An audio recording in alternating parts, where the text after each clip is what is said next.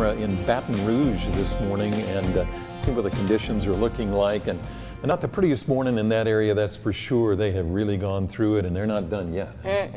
Not done yet.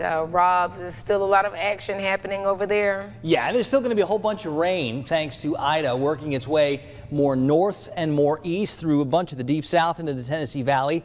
And if we are going to get any rain that's more directly related to Ida, that would be around here tomorrow with some of those wraparound bands that they all hold together. So we got things to keep our eyes on still with Ida, as it's still a tropical storm, but getting weaker gradually. Our 24-hour temperature cast wants to get those numbers into the mid-80s, maybe the upper 80s, depending if we get a few breaks in that overcast.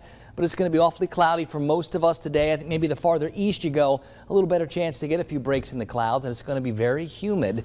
That storm continues to churn, and it's going to continue to bring in that south breeze, which brings in more of that tropical moisture. So with lots of tropical moisture in place, it doesn't take much to shake some showers out of the clouds. We'll leave the rain chances high enough, a little higher than maybe what we normally have them for typical afternoon sea breeze type scattered showers. And I think we're looking at more than just typical sea breeze afternoon type showers. These could be at any time during the day. And I do think we're going to have that extra humidity around. Boy, you're going to feel it all day. Hopefully there'll be enough of a breeze to keep stirring things up and moving that air around so it doesn't feel so gross out there all day long. It's 76 this morning in Tallahassee. It's 73 in Thomasville. Valdosta starting off at 77. I see a 78 at Wakulla and 82 at Apalachicola. It's only 75 in Bainbridge and Quincy. It's 77 in Madison and in Perry. Now, that breeze, as it turns a little bit more south, will keep bringing in the warm and muggy, so I think we'll keep checking for the fog, but as long as there's a breeze out there, I'm not too concerned about that. This whole mess is going to be slowly moving north and northeast, and as that happens, it will bring those bands that are well east of whatever's left of that core closer to our area. So as Futurecast shows us, some of those bands will try to spread some of those rains into the panhandle today and maybe into our area at times tomorrow. As long as they stay connected to that core and the Gulf, there will be more moisture being scooped up, so I think our rain chances are going to be even higher tomorrow.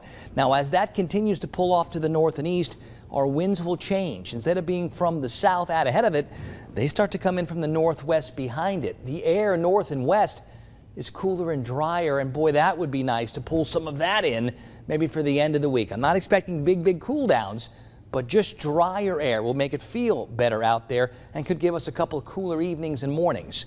Now, there's still a whole bunch of circles going on. We had another named system over the weekend. Julian didn't threaten any land, and it is losing its tropical characteristics. We've got tropical depression number 10 likely to follow a similar path to Julian, and there's more energy coming off the coast of Africa. So we got things going on out there. Number 10 is a good long ways away from the islands, and it is likely going to move north. That same big area of higher pressure that sort of helps steer Ida one way will help steer this one the other way. So I don't think this is going to be a big threat. It could become Tropical Storm Kate, by the way, over the next couple of days. We'll keep our eyes on that and all of the areas of energy in the tropics, which are super active right now. On the Gulf today, small crafts use some caution.